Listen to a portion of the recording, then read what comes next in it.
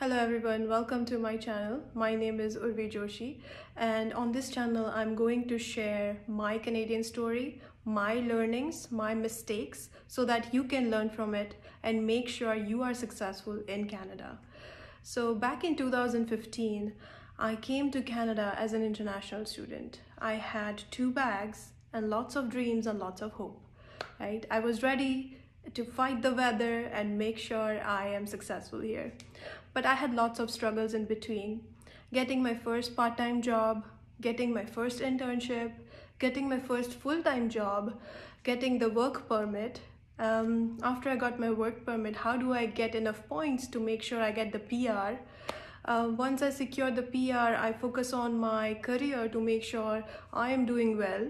So getting my first job in Big Four consulting firm, and I was super proud of myself.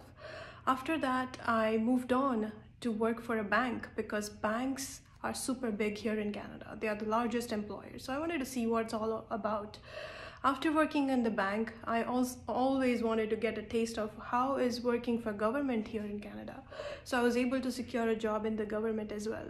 So this is my story. I've done lots in between, getting resumes, working with so many different people, networking, making sure my LinkedIn profile is up to date, and yeah, lots and lots in between. So be sure to subscribe and follow me to learn from my journey and make sure you don't make the mistakes which I made.